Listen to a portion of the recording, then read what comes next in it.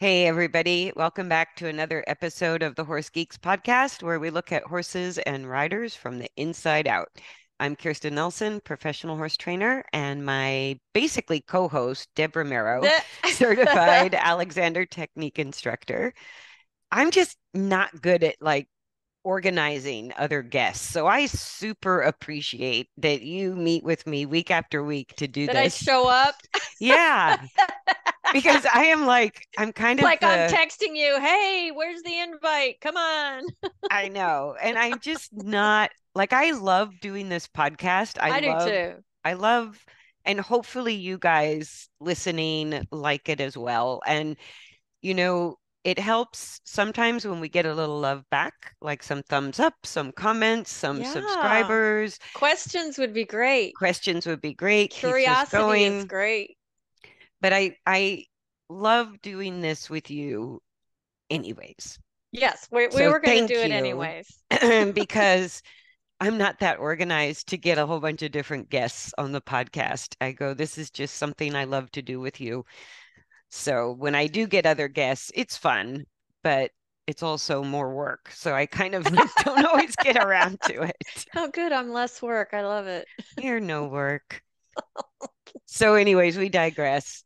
So today's topic, looking at things from the inside out, is I thought we would do something about horse tails.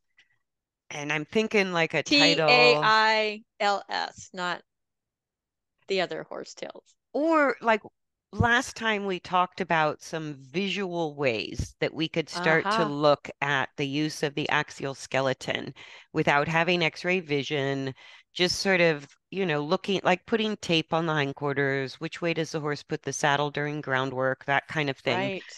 And this is a little bit of a carry on from that, but I get asked a lot. There's a lot of horses that carry their tail crooked. And Right. so I thought we could call it horse tails tell tales. Is that Okay. a little bit too cheesy? That I'll go with it. I'll go with it for today. Well, and what I mean by that is it is information. It Yeah, is and I, information. I I question it, I've got a couple of stories of horses around tail posture, Or um, tail use. tail use that I question. Am I missing something? Is the horse trying to tell me something? Well, one of the first things I learned about horses, like what different uses of the tail can mean, is a horse that is like off the charts terrified. The Hmm. tail will actually bend into a backwards J shape. So the horse's Trying to tail, visualize that. So it's sticking out instead of going around the butt? no, from the tail head up at top of the hindquarters, Uh-huh. because let me take a step back. The tail's not all hair, right? That's a good point. People need to know it's an extension of the spine. It is the coccyx, Yeah, it's extension of it's a continuation, maybe is a better word than extension. right? It's a continuation. So pop quiz, we're both going to fail. At least I'm going to fail. Oh, How many coccygeal bones does a human have? And how I many coccygeal I have bones does a it horse have? varies. I know it varies, but it's like Yeah. it's not very many in the human, like maybe five or six, maybe Yeah, three or four.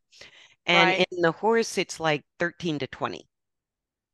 So And I that's don't kind of know, important. I mean, are we not it's kind of like the thing that people don't connect their pelvis to their torso. They're not, are we truly following the whole spine right? and where it goes? Well, and I have my helper here who loves my Zoom meetings, right? And even if we look at a cat's tail, if you Right. feel the tail, it's bone All the way down, right? all the way to the tip.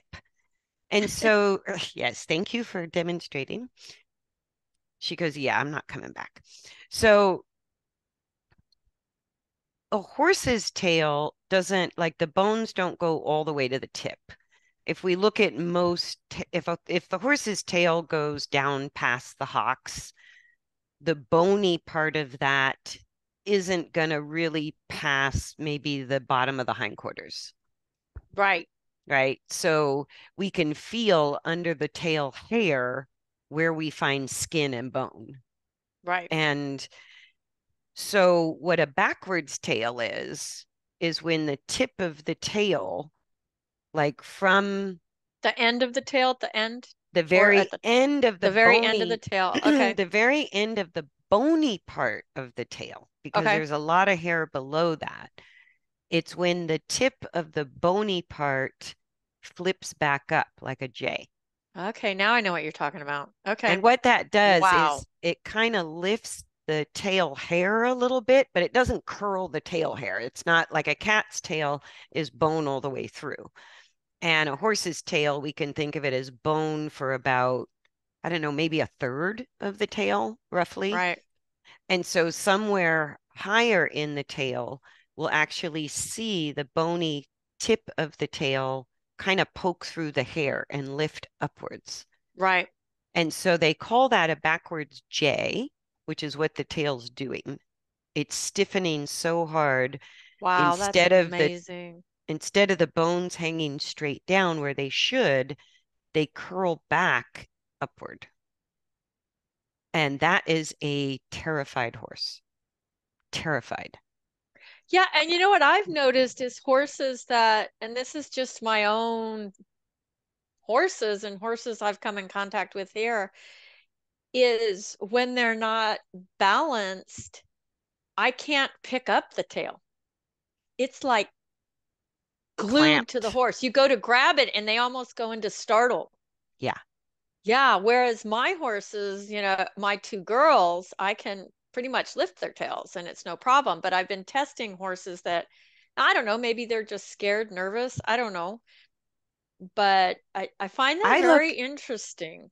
I look at it when people ask me about horse tail use. If it's not that backwards J, it can mean Hmm. a lot of different things. Right. Um, there's also probably the second most important use of the tail that I learned about after the backwards J, which is pure fear, was when horses start to engage the hindquarters and flex the spine upward, the very top of the tail head, right where it meets, where the tail meets the hindquarters, Mhm. will gently sort of lift and arc, and they call it cupping, like the very, very top of the tail sort of Really? gently cups upward. And So I wonder, I'd have to look, we'd have to go back to that research paper of what muscles are, because we'll have to go back to that paper, the muscle use, whether they were stability muscles, remember down there?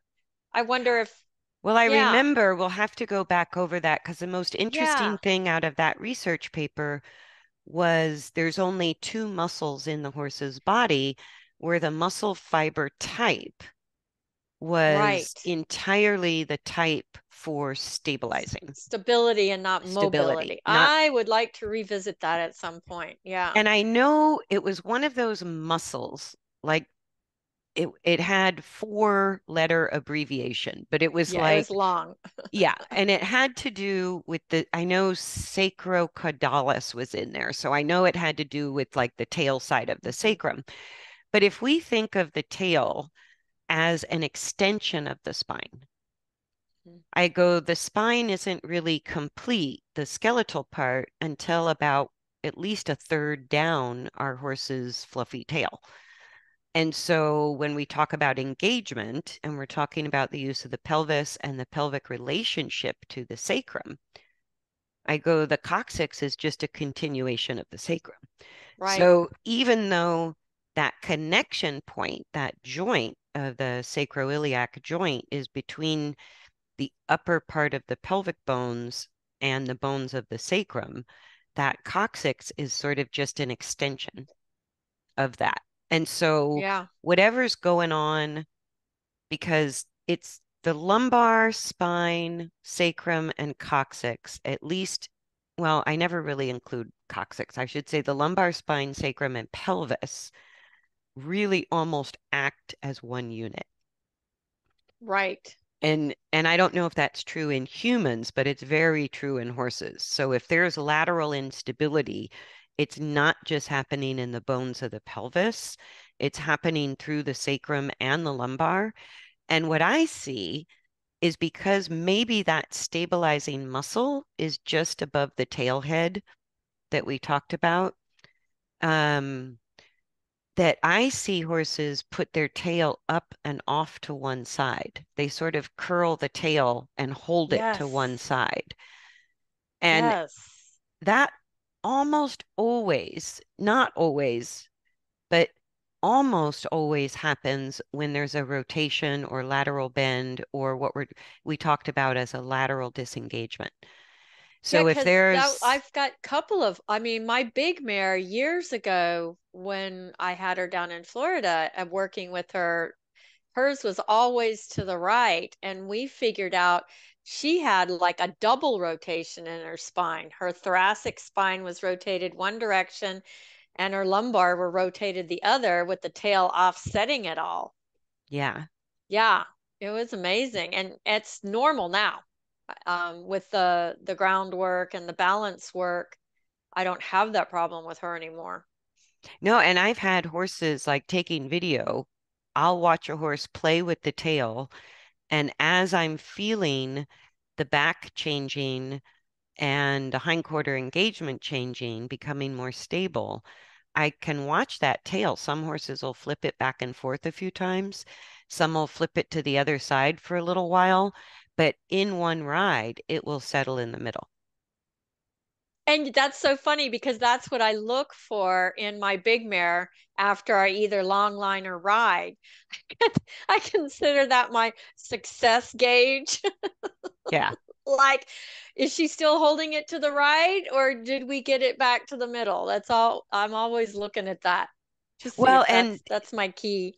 that's why this is a little bit of a continuation of the last episode, is because the tail can be sort of a visual indicator, True. right? And so when people say, oh, my horse just holds its tail off to the right all the time, I go, well, maybe you have a chronic rotation issue Right. to the left, And right? So I'd be looking at, like we said, where it's putting the saddle, you know? exactly. Yeah. But I find most often the tail will go to the side of the body that's tighter muscularly, which Interesting. means that the skeleton and the body weight is going the opposite direction. So when the spine sort of tilts or rotates, say, too far to the left, then the horse is going to be overloading the left legs, usually the front left leg, but is going to be contracting all the muscles on the right side of the back and hindquarter. That's like their stabilizer to make That's so so that that they things don't don't fall go too over. far. Right. That makes sense. Yeah, so I don't fall over. And I find the tail will tend to go to that tighter right side in that case, but Hmm. not always. I mean, bodies are a little bit of a wild card, so you can't say Well, it's a that's true. It's individual. right. And it's sort of like we talked about tracking up. It's not entirely untrue, but I don't find it a um, reliable indicator of Right. balance, right? And the tail's a little bit that way to me too. I go and mane Interesting. flipping, like horses that have Oh, that's split another one, isn't it? manes. The main half and half or the main's on one side. Yep. What is interesting is how hair responds to changes of muscle tension, Right. right? And so I can't look at it like I've heard, oh, if the horse's mane is split here, then that's exactly where the problem is in the back. It's a mirror reflection. And I go, Hmm. I haven't found that to be the case. Like, I have not I mean, I've looked at it, but I've never, you know, my hair, I was trying to think of it with people. It's like, well, I've got cowlicks here, and how that don't does have that anything affect to it? do with your I was like, balance. does that affect my movement? I don't know. Well, there's a little bit of truth. Like one of my horses, after I got him, the first time I went to cut his mane, because I don't pull anymore, I use a I don't knife. either.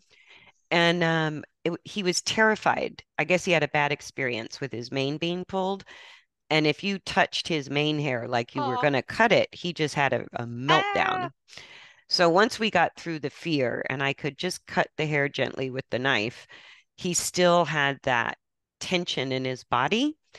And it was kind of an interesting thing to watch that he tolerated me cutting his mane, but I had to go slow and take small amounts of hair to do it.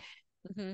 And by the time I kind of worked my way up the neck, all of his mane hair was sticking straight up. He was so tight through his neck. It just pulled his Oh, mane hair straight into a mohawk. Like I just had to stop because it wasn't laying down anymore. And interesting. the tighter and tighter he got through his neck, the more the hair was just The sticking hair straight up, follicles all closed up.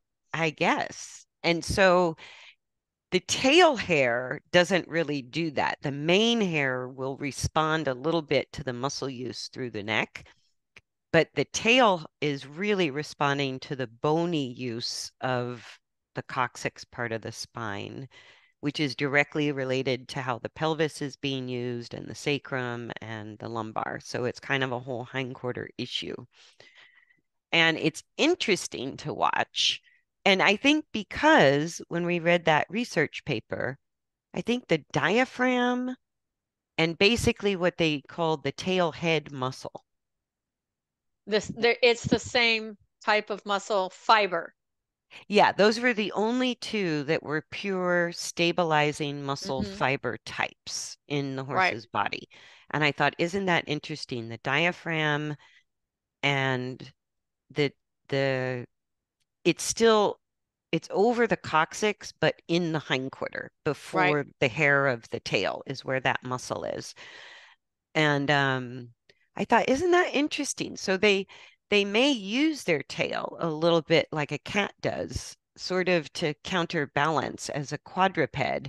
I mean, not as extensively as a cat uses their tail, but there might be a little something to it as a rudder or a counterbalance or a, Yeah, I'm very curious about it because, like I was sharing earlier, the horse that I've been longlining for 9 months, I think we said it in the last podcast. I had a really good rider get on him, and she said, "This is the most balanced horse I've ever gotten on." So the owner was in town, and we proceeded to ride him 3 or 4 days in a row. And we started to see changes. And he was actually, instead of keeping his tail neutral, he was actually moving his tail and getting it stiff the more times we rode him. and moving it like side to So side. every time, like if you turn one direction, it would go the other way. If you turned, it was, I just go, well, isn't that interesting? Because that habit he came with, he did that when he was first here and didn't have any balance. And then So when you worked with him on the long reins, the tail started straightening out. the tail, and not only straightening, but like I said, um, becoming available to move. There's something about locking it for stability at some point when they're Yeah. not front to back, left, right balanced. And I just found it fascinating that even after 3 or 4 very short rides at the walk, we weren't doing anything more than walking, that the tail was showing me some signs of what I don't know, but I just happened to notice it. Yeah, and I look at it, even if I don't know precisely what it means for that unique horse, because bodies can compensate in all kinds of ways. What I do know is that tail flipping left and right and holding there, right? Maybe That's what he changing was with a doing. Yeah. either one side all the time or it flips to the opposite side of the Hmm. direction of travel or whatever. It's a sign of struggle. I go, let's Oh, just put that's it a in a good way to look nutshell. at it. I That go, that's a good way to look at it. yeah, it just tells me that the horse is struggling with their balance and they're having to tighten muscles because they're losing the skeletal stability. And Right. with what you're describing, that's not that unusual during rehab to have a huge change in the groundwork and it will transfer to the riding. But even though that horse has a better skeletal coordination, as Hmm. soon as we add, you know, weight to the back, the rider, Right. even a very good rider, that's just the equivalent to us lifting weights. So I might be strong until I go to work out with 10-pound weights or 25-pound weights, right? Right. So I can lift my arm just fine. But now if you give me a barbell, that's a little tougher.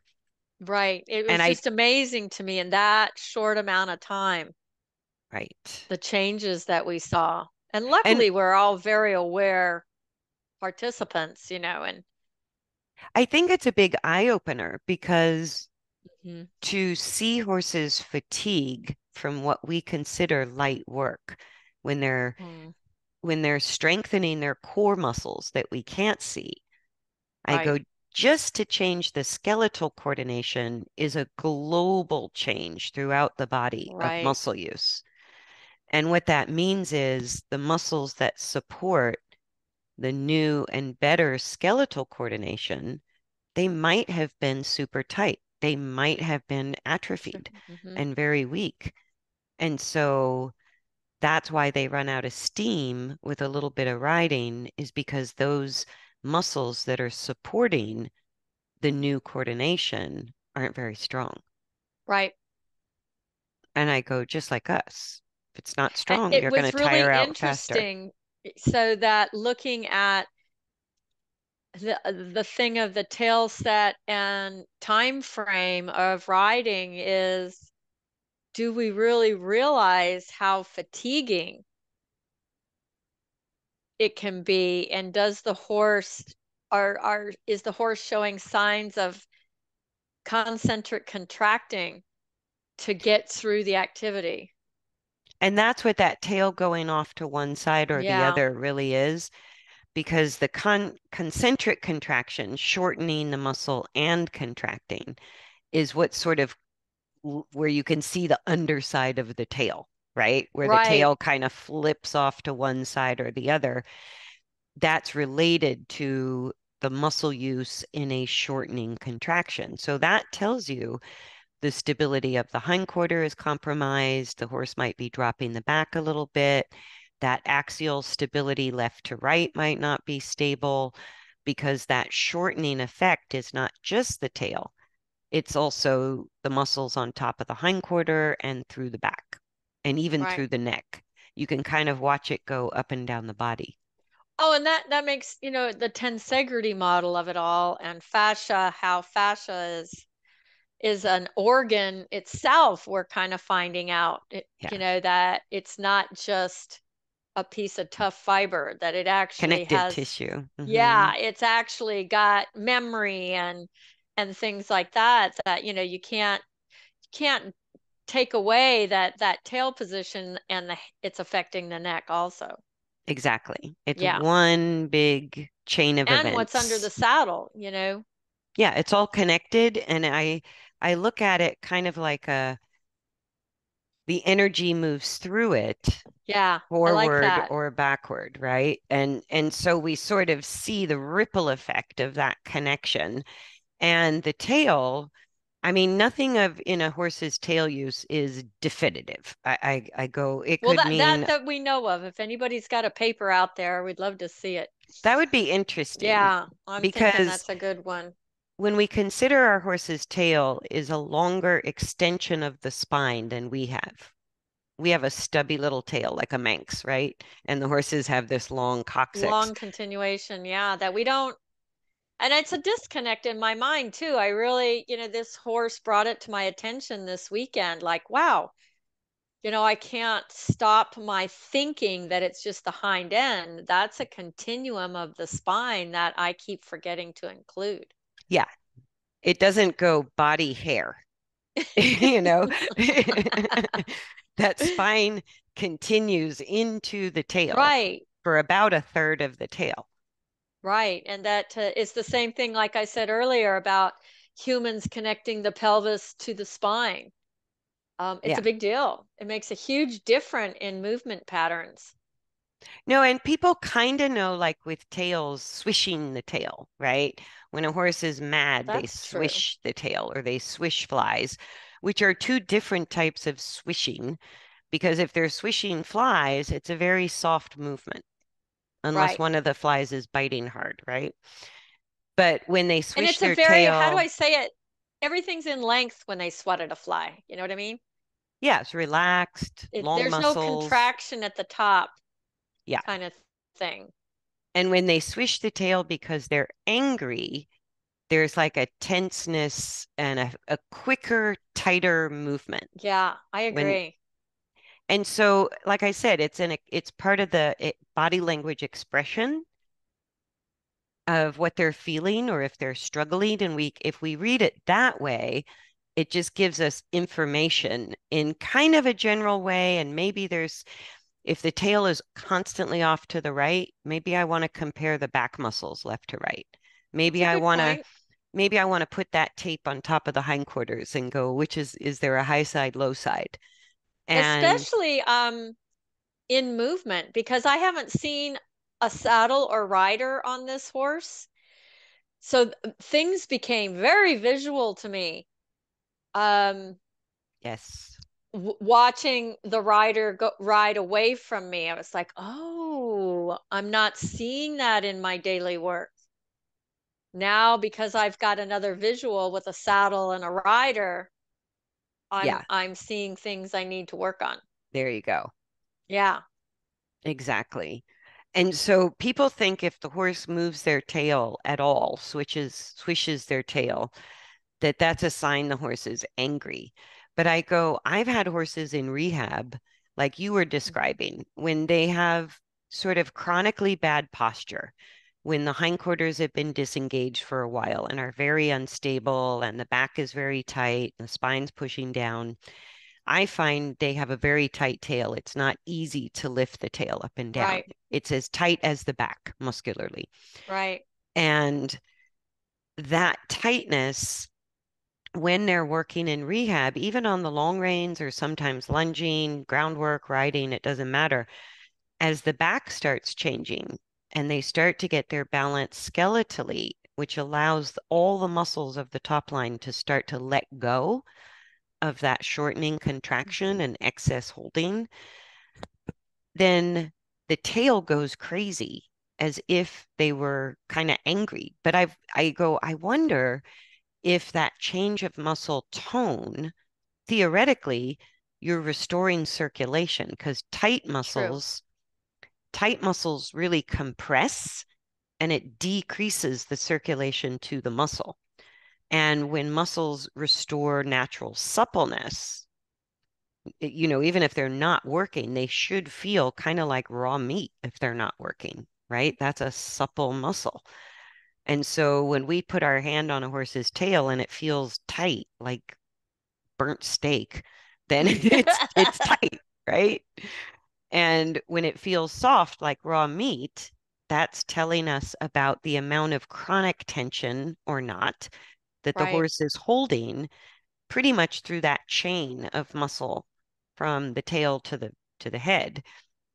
And so as horses are stabilizing their backs coming out of a dropped back and starting to stabilize the pelvis and gain some skeletal stability, I'll see a horse completely soft, content, and focused, and that tail is just going bananas. Like wow, they will violently flag their tail and swish it around, and it doesn't last long. But I kind of wonder, as the muscle tone's changing and the circulation is increasing, hmm. if it doesn't feel like pins and needles. Like when Or an we, unwinding, I'm thinking. I wonder if it's some sort of release, unwinding. yeah, or maybe they're doing that to facilitate more release of Hmm. tension. I don't know. Right, I right. don't know, but I go, they're definitely not angry. So I go No, I don't see the anger either. swishing the tail doesn't always mean they're angry. It can, It but can, especially if you're gouging them with spurs or something. yeah, yeah, you got to kind of look at the whole picture. You got to get the Yeah, whole thing going. yeah. So But that's why I go, you can't say a horse with a little bit of a cup tail is always lifting their back. I I think agree with the that. one thing I can say always, always, always is that backwards J is a That would terrified be a horse. That horse is not happy. Yeah, that's a terrified horse, which means the back is down, the hindquarters are disengaged, and you're probably dealing with safety issues at that point. Right. So that backwards J is a big deal. And but other than that, all the different sort of swishing of the tail, cupping of the tail, holding it off to one side, curling it left, right, all those different uses, I go, it gives us some information or maybe gives us a Hmm. hint to start exploring something on this side of the body or explore something else, Yeah. but it doesn't ever indicate anything that's reliably specific. Not to my knowledge, but I saw that change in that horse this weekend and I thought, we need to talk about that. The other thing I do see with the tail is, and I want to talk maybe in the next episode about impulsion with horses, because I think Yeah, that's another kind of misunderstood topic that's directly related to hindquarter engagement. right. And it comes like tail use comes into that because when a horse really balances forward propulsion with the ability to stabilize forward propulsion, that's impulsion. And I always see in the trot, it's one of my favorite things to see, is when a horse is really doing that quite well, there's a gentle sway back and forth through the tail, left to right. But It it's just, gentle. It's staying in length. It's just like a rhythm of a it's metronome. actually in the rhythm of the trot. You could look at their Yeah, tail like a little metronome, yeah, just sort of gently swaying back and forth more than right. anything else. And it's pretty minimal, it's not huge. But whenever I see a horse kind of mostly during trot, I'm not sure why that is either, but the tail will be loose in the walk and the canter. But during trot, it has this lovely little side to side sort of sway. Interesting. And it's something that does kind of reliably speak to that balance between braking and pushing or self-propelled and self-controlled motion, Hmm. where the horse really has a rhythm going, whether it's slow or fast. I'm not looking at speed or stride length at all. I'm just looking at rhythm. And when the horse finds their unique rhythm, that's one of the side effects I see Interesting. is I'm going to have to look for that. soft. I think we just put a video in our group of Okay. exactly that. I'll have to share on the I'll have to share somewhere. Maybe Share on some the more. share somewhere, maybe on the Facebook page. Okay. But yeah, that gentle sort of left to right swaying. And it always kind of made me wonder if that's why people think the back needs to move like that. Move. I I go, know. I go, the tail does. And I think it's a muscular thing. I don't think it's a bony thing because Mm. the bones of the tail are not really moving. The bones of the tail are sort of staying centered, but there's almost like an S pattern of energy that's coming through the muscles. I wonder if it's like energy displacement, like sending it out, reverberation kind of thing. Or maybe Anyway, it's the way the energy actually moves. Like yeah, that's what I was thinking.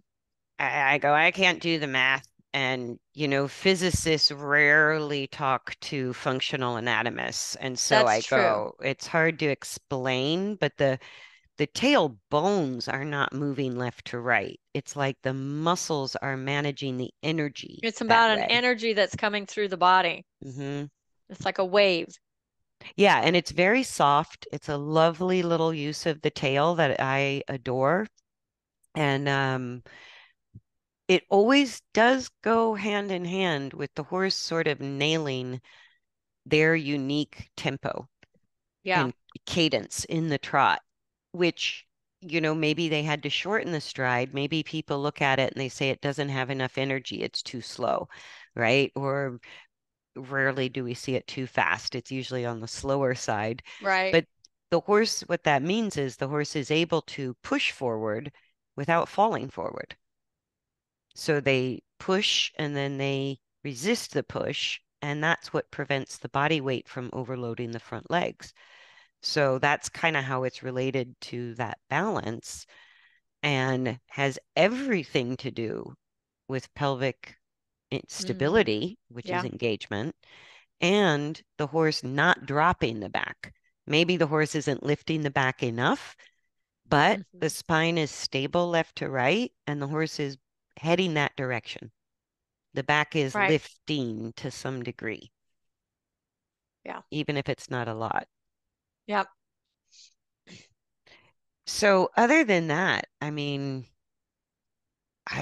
when people nerve the tails, which means basically a nerve block, so the horse can't move the tail, I find that very cruel because in the show ring that can happen. Wow, that blows my mind. Yeah, because I tail, didn't even think of that going on. I have a horse that someone did that to before my Wow. client had this horse. And it's very sad. He can't swat flies. Oh, so it's like a permanent Oh, yeah. nerve damage. Like, Yes. I mean, I know they break it some, isn't it some breeds show that they break the tail? I don't know if they still do that. Yeah. Draft horses, they still dock the tail, which is like Hmm. dogs. You're basically cutting off Ugh. part of the bony part. Um, most horse breeds, I can't think of another one that docks the tail other than draft horses. You guys, I'm Right. sure will comment if I'm wrong, Yeah, let us know. but We're kind of out of that loop. nerving, they call it nerving the tail. Okay. I've heard of blocking the feet. So maybe it's the same, It is. It's like blocking the feet, but blocking the feet nerving is the feet. temporary. Right. And nerving the tail means basically destroying the nerves in the tail so that when you show, the horse doesn't swish his tail when you spur him too hard. Yeah. Okay. Can't go And there. it's really kind of cruel, like I said, I can't go because there. Yeah. this poor horse, in Mm, retirement now, can't swish flies off of himself. interesting. And his tail has a permanent kind of crooked pattern to it where Hmm. you can really see the atrophy of the muscles as well. And so the bones protrude a little bit because there's no circulation there without the nerves. Right. So Okay. but other than that, on a healthy tail, I think if we just look at it as information in general, Right. That's how I saw it. It's like, what do I need to look more closely at the connection of that, yeah, that nothing good that's or, part of it. yeah. Yeah, but if the tail muscles are not soft, and if there's not a lot of mobility, that would indicate tight muscles, right? Or if it's doing weird things, Right. then it is related to the use of the whole axial skeleton, but we might not know the details yet. But we know there's There's something something. to suss out. Yeah, Right. something we could look at. Right. But I know you brought it up a couple of times, and I'm like, yeah, tales do tell tales of Yeah. some sort. There is something to that. We have to continue past the hind end and see what the tail's doing. Yeah, and just realize that that is a connection to the spine. It's still the Right. spine. It's part of it. Yeah. Yeah, it's the part of the spine that goes past the feet, It's just not a swishy thing. right? And it's not all hair and fluff, Right. right? And even the horses with massive manes and tails, I go, you might have to look a little bit, but there's a bony part in there somewhere. Right. And you can almost feel the blunt, it's like a soft, blunt It end is. when I you can find feel the it in end of my the horses. Yeah. spine. Hmm. And that is these long coccyx, or what Right. we It's have too, still a part of the tailbone. body. Yeah. So I don't know what else to add about tails, but Oh, I'd love to hear people's thoughts on that. yeah, I hope you guys enjoyed it. We're going to keep it short because how much more can we talk about tails? So hope you enjoyed it. Do post corrections if we got some of this, if you question some of Yeah, this I'd stuff, love to hear more feedback on it. or share your experiences in the comments below. Yeah, that would be great. But I think the one thing to wrap it up that we have both seen is understanding skeletal coordination. and understanding how to go about guiding changes at that deep level, I see horses change the use of their tail Hmm. frequently. Yeah, And that's what the I was seeing in this horse this weekend. Yeah, and the better the balance gets, the softer the tail muscle gets, the less Mhm. defensive the horse is about being touched there. And it's it just sort of centers and softens as the balance Right. improves. Yeah, Yeah. I So agree. it's not stuck to one side for no reason. Exactly. Yeah. Be more curious. Check it out. Yeah, look how that goes from the tail forward, through the Yeah, like I pelvis, did. through the back. I watched the rider with saddle ride away from me, and I was seeing one-sided rocking, and I went, "Oh, isn't that interesting?" Yeah. So was the tail on the high side of the asymmetry or on the low side of the Hi. asymmetry? On the high side, yeah. Yeah. And That's what cued me in. I'm like, "Wait a minute. I don't remember seeing that." But, I could not have been paying attention to that. yeah. It just came to my attention. I was like, "Wow, look at that. Didn't notice that was going on." Yeah, and that's what I find most common is the tail goes to the high side, and that's what makes me suspect it's the muscular tightness It's just tightening to around. maintain Hmm. stability. Yeah, that the tail muscle moves the tail Right. and kind of goes with where the body needs stability rather than where the excess weight is going, which is always the That's what I'm opposite thinking. Yeah, side. let us know, people. Yeah. Thanks for joining us, Yep. everybody. And we look forward to seeing you on the next episode of the Horse Geeks podcast. Thanks. Bye, everybody.